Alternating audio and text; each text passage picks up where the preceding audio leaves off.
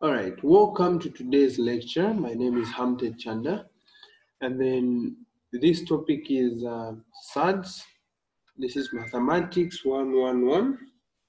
Yeah, so we look at the definition of Surds. So I decided to define Surds mathematically just by showing you the symbol, the formula for Surds. This is the symbol for all Surds here. So some of you call them roots, but in the actual sense, they are not roots. Mathematically, that is a wrong statement. These are not roots. They are actually surds. So you are going to see roots when we start dealing with quadratic functions. That's when you know what a root is. Okay. So let us directly go into practical examples. Let us now look at examples of surds. Yeah.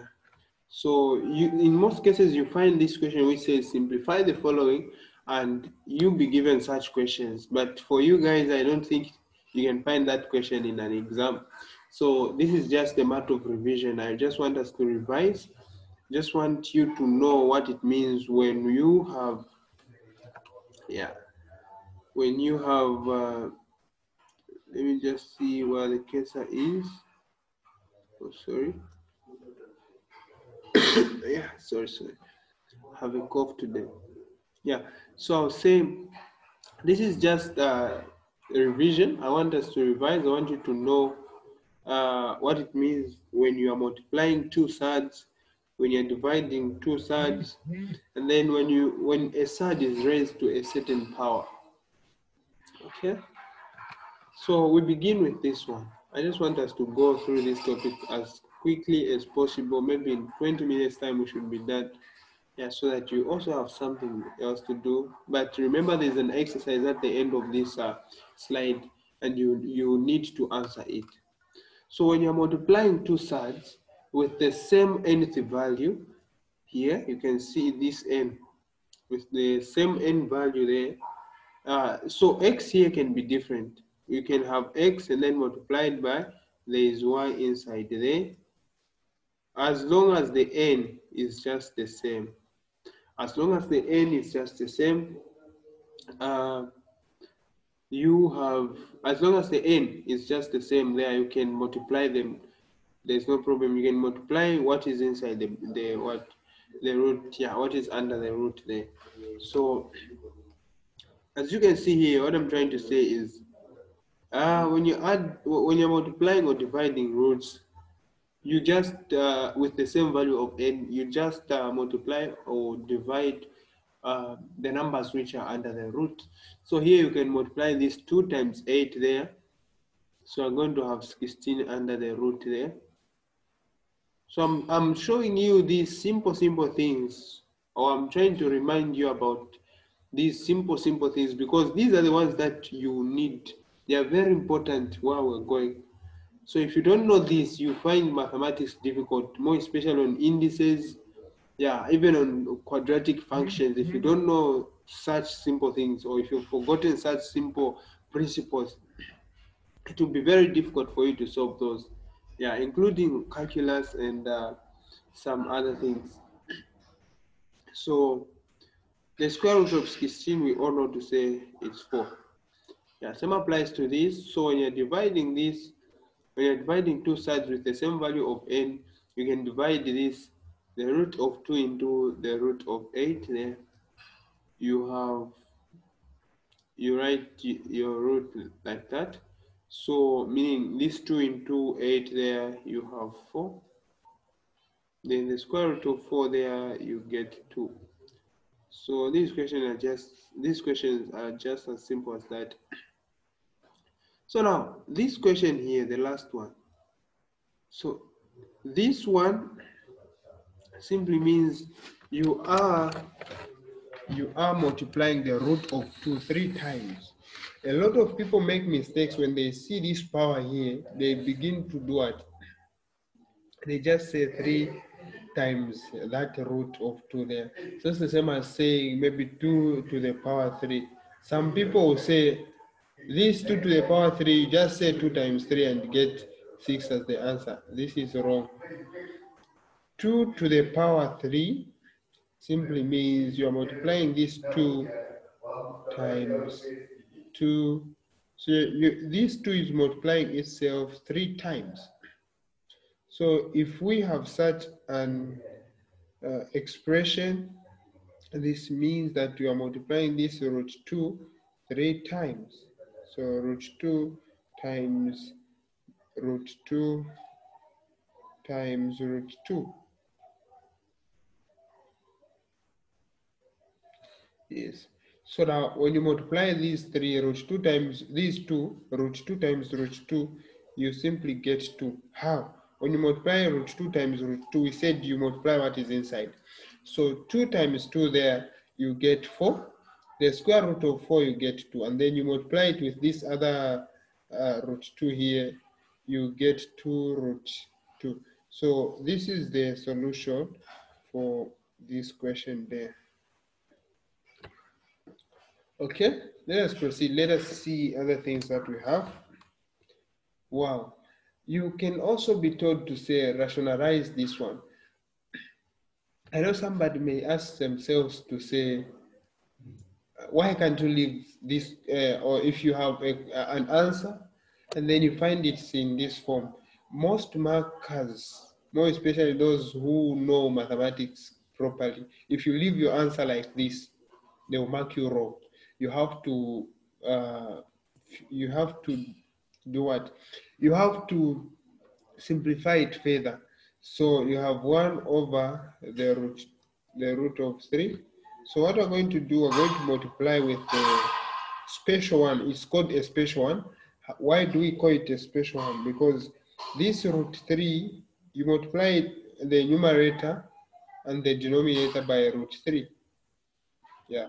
So when you divide the root 3 into root 3, you get 1. 1 times this is just the same as adding nothing to 1 over root 3 there. So when you multiply 1 times root 3 there, you're getting the root of 3. Then over root 3 times root 3, you are getting 3. So when you leave it like this, the marker will mark you like that. Yeah. And you get full marks on that question. So we proceed. Let us now do this one. This one you also do the same way I've done that one on top. What do I mean by saying the same way?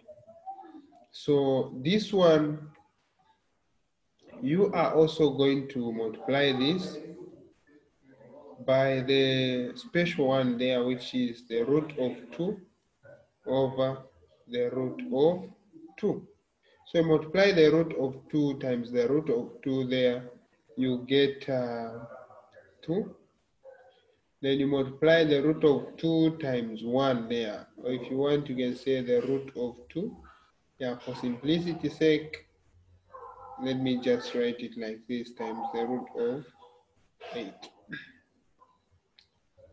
So the root of 2 times 1 there, you get the same root 2. The root of 2 times negative root 8, you get negative root. You remember what I said, when you're multiplying 2 roots, then you multiply what is under the root there. So 2 times 8, you get 16 over 2. So you can simplify this further by saying, by writing it as root 2 minus the root of 16 is 4, then over 2. So even this one can be simplified if you want. That is if you want. You can say 1 over 2. Yeah, let me write these 2 properly. You say 1 over 2 root 2. Then you say minus 2 into 4. You get 2 like that. So that is the simplest way you can write that question. All right, let us now look at the last question here, saying 3 over 1 plus the root of 2. So if you're solving a question and then you end up having something like this as your answer, This simply implies that you have not finished. It's telling you to say you do not need to leave anything here with a root as your denominator. So how do you get rid of this root 2 now? Let us see how. Let us see how.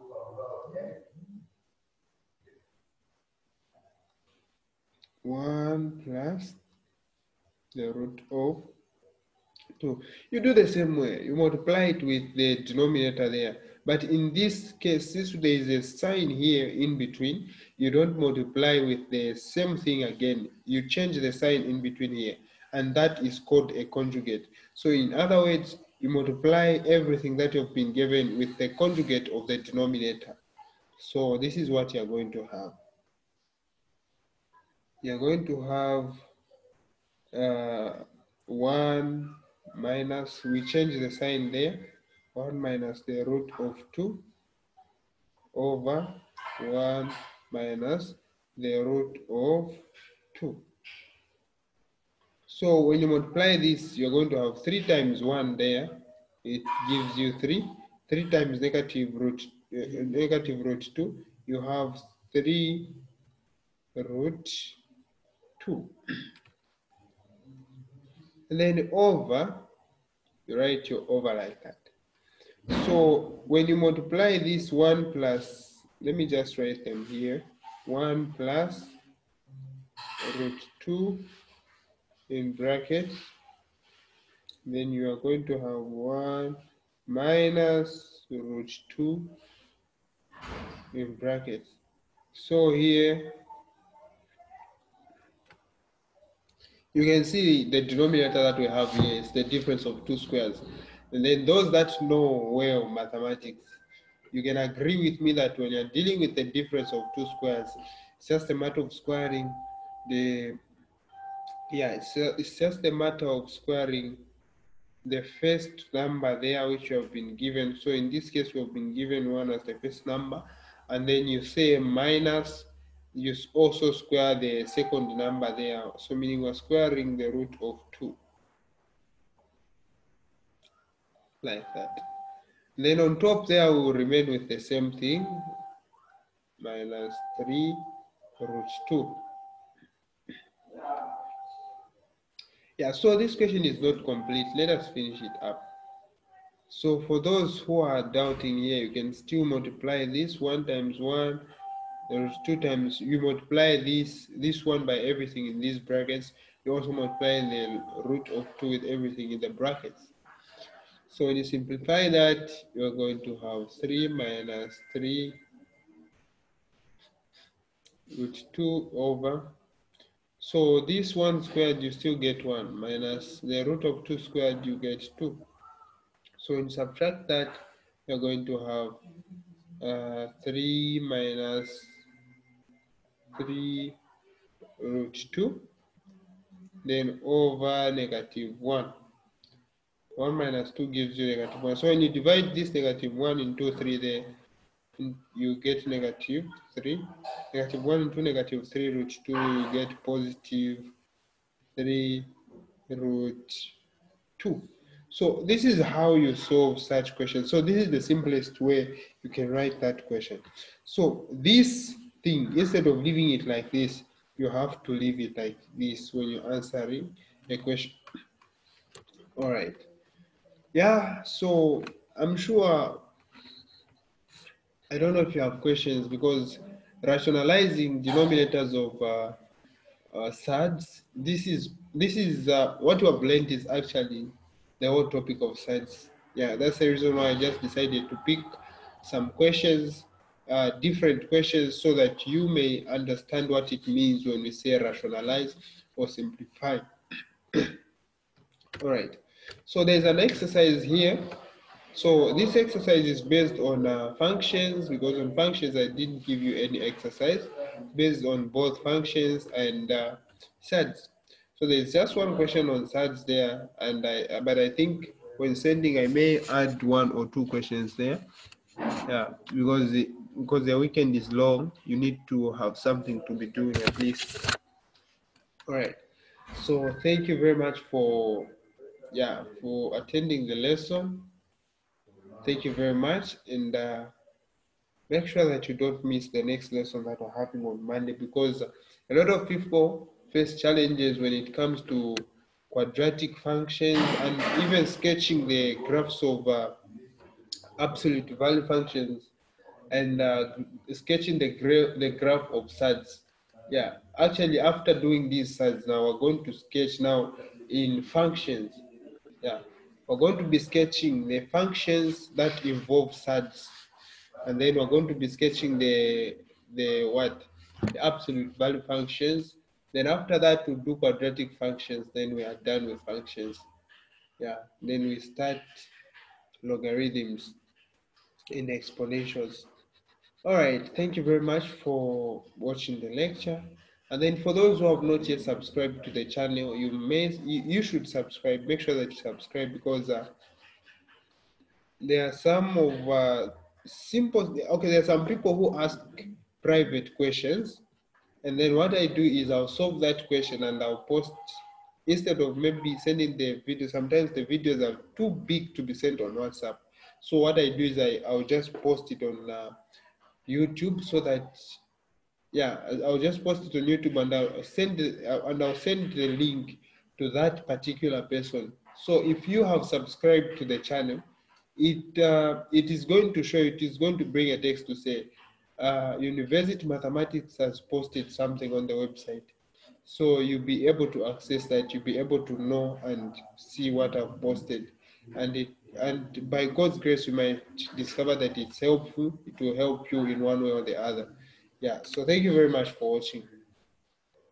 Let's meet on Monday, and I'll send this slide and together with the link for this video, so that you may have time to go through the exercise, solve it, and answer. And please, those guys that have not yet submitted their work on the previous topic that we had, yeah, so make sure that you submit together with this one.